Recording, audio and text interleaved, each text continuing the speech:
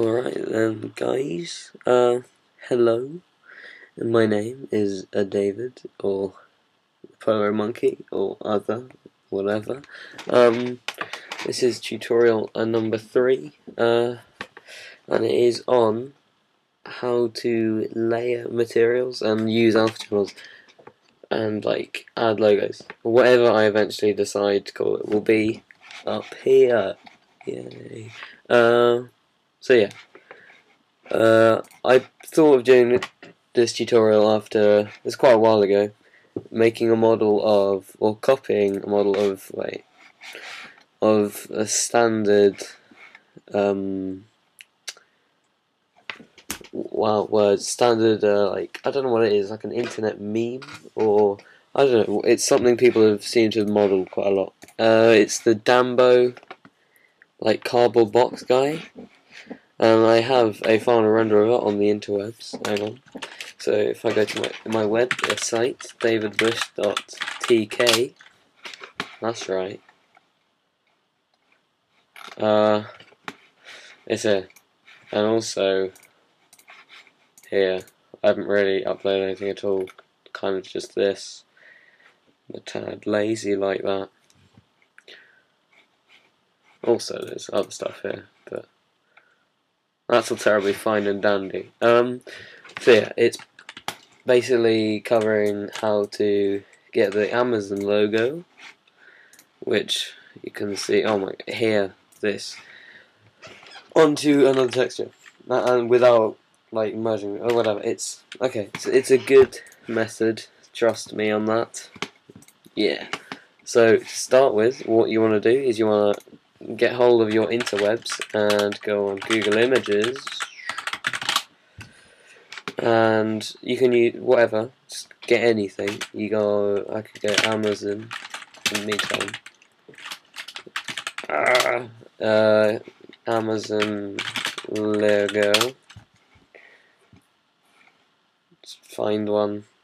This will do, to be honest. Anything. Yeah, for this example, we're using Amazon because, you know, it's funky. Save image as. I've got lion, that's why it looks so awesome. And then what you want to do is you want to open up the Photoshops, which is so rapid.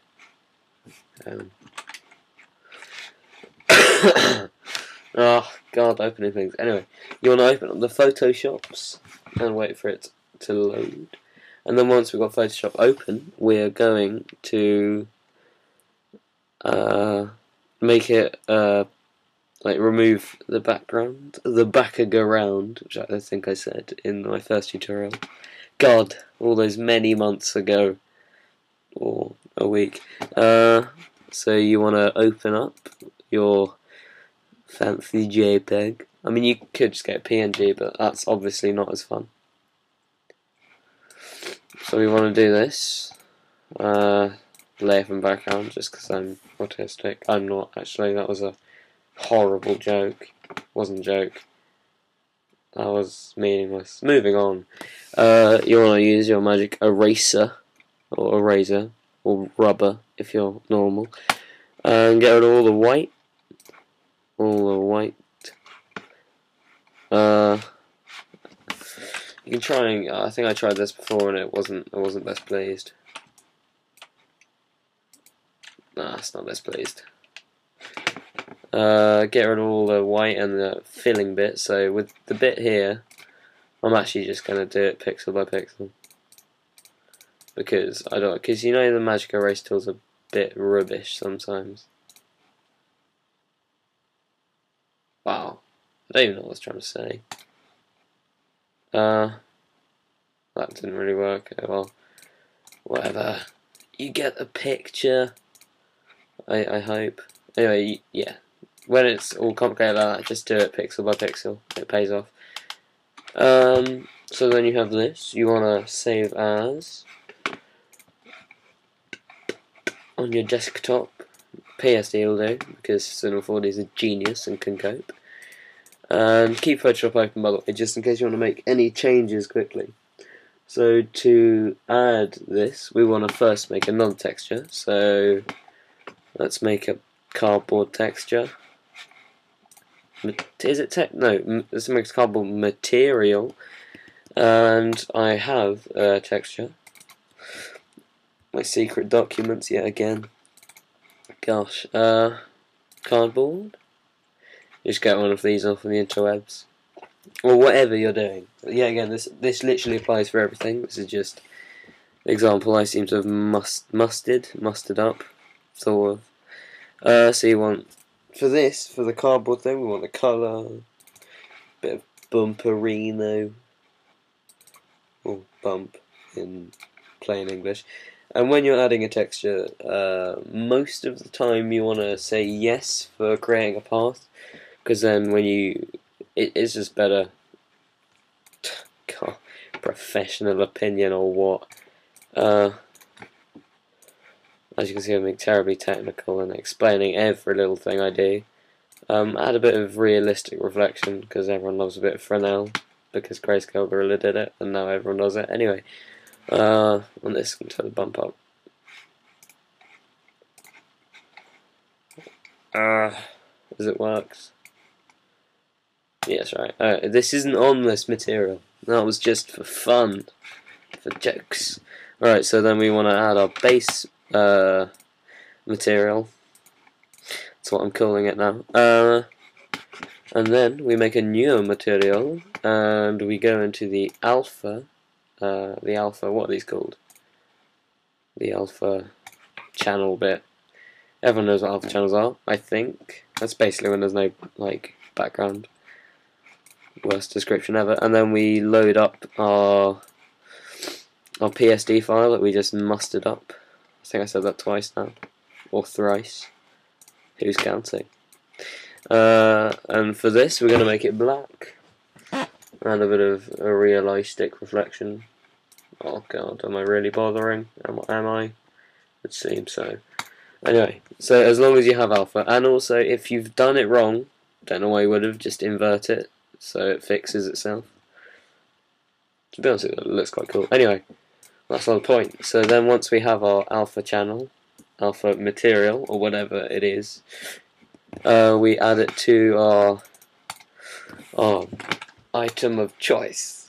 As you can see, what it's done here is gone a bit, it's like put it everywhere, because the standard projection is UVW mapping. Because I knew that, not like I read it or anything.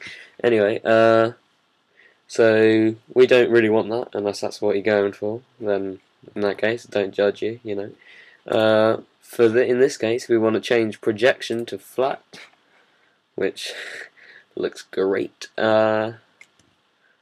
want to take tile off, and now for the funky bit, you want to make sure that you have the texture the texture tag, material, whatever selected, and the cube selected, or your item of choice, and then you come over to your left bar or panel, and you click on R13. You click this Patino, the one that has the little checkerboard thing.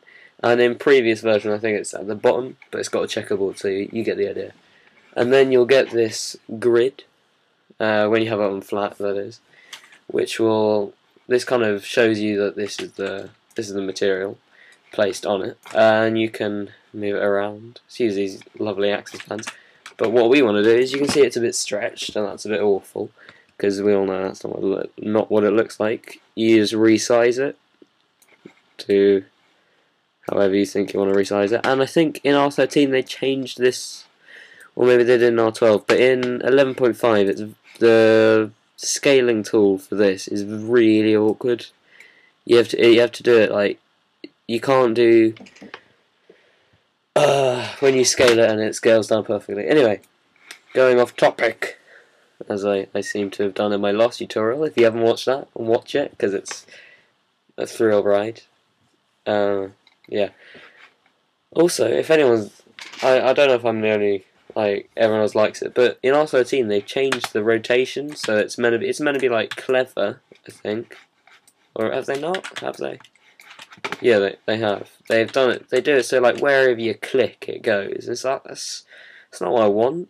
I want the standard, you know. And also when you have a camera, it changes. Anyway, off topic again. You can do this method with any alpha kind of material. I could have made some examples, but I'm sure you guys are creative and imaginative enough to think of it. Without my ingenious help. You know what? Just cause we can, let's renderino this out. I haven't really done anything on R13 as far as thing goes. As you can see, I have the Lovelay Grayscale Gorilla HDR Light Kit Pro 1.5. What should we go for? What should we go for, lads? Overhead softbox. Oh dear. A softbox. As you can see, I'm doing this completely by myself. Also, I have made a light kit if anyone wants it. It's a bit crap though. So, that was an awful point to bring up. Anyway, this is literally going to be the worst render in the world. So add a bit of GI, change the irritants cache, or cache, if you're posh. The ambient occlusion. And now you'll see how ridiculously fast my comp is. God, these 2 cores. Oh, God, blowing me away. Anyway, it's not what I'm trying to say. This is the most boring render ever and the most low effort. But what I'm trying to get at, as you can see, the Amazon logo has like pasted itself on as if it was really there. God. But yeah, this method can be used in many things. It's also used in far more complex layering of like rocks, for example. You'll have a stone layer, mossy layer, dirty layer. Yeah, this is literally the most a very simple version of it. I wouldn't say it's one of my basic tutorials. It's not quite the customize your layout. It's a bit more upmarket than that, but. Any hoodles, this has been a joy as always. Might have missed something out. I might regret it. I might put it in the description. I am still suffering from illness, hence the overly nasal tendencies of my vocal cords, or my voice. Anything else? Don't know. The sound of me thinking is truly amazing. Fake typing. Alright. This has been terribly joyous. Goodbye.